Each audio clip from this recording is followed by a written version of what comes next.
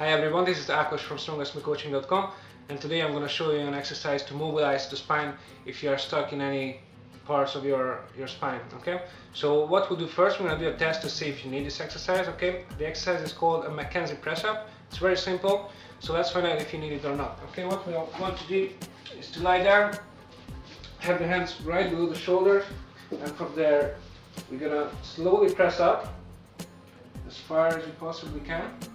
Okay, so pretty much anyone can press up all the way, but what we want to look for is if your hip bone is touching the floor or not. Okay, so my hip is coming up a little bit just at the top.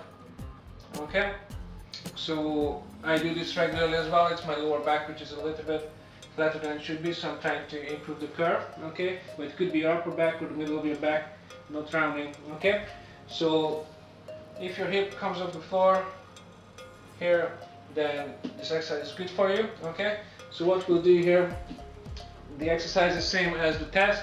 So I'm going to press up, but just as far as you can keep the hips on the floor.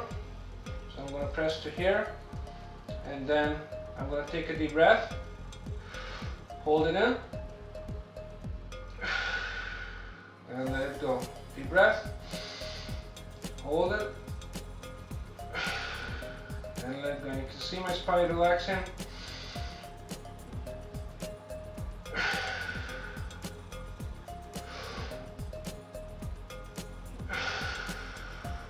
And I can go a little bit further.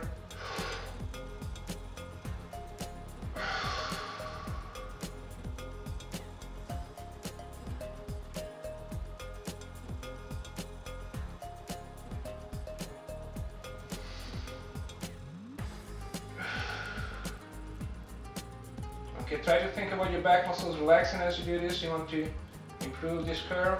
Okay, it's really important.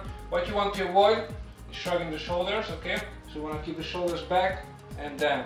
Okay, so at the same time as mobilizing the spine, it also strengthens the upper back muscles, which is really useful for everyone.